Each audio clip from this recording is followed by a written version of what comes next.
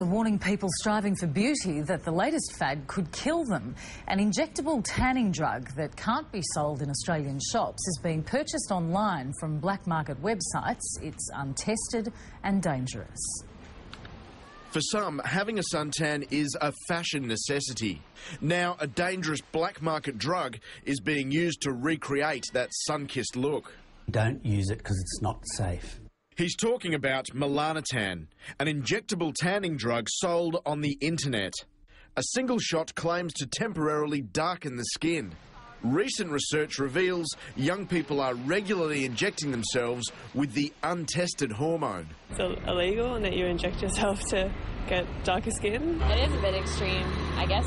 She said she was injecting it, which was the first I'd ever heard of it, but I've heard of a few more people doing it these days. Doctors say users take their lives in their hands. Don't do it. You're putting your life at risk because we don't know whether or not it might stimulate a melanoma.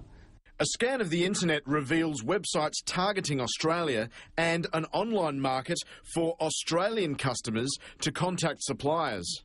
Those in the tanning industry blame the popularity of Botox. They say for many, regular injections have simply become a part of their beauty routine. Unlike spray tanning, the effects are unpredictable and multiplied by exposure to the sun. Oh, varied. A lot of nausea, a lot of people throwing up all the time. We've got people whose freckles go black. Skin specialists say steer clear. I'd really be concerned injecting something I've got no idea what it contains and what quality controls have been involved.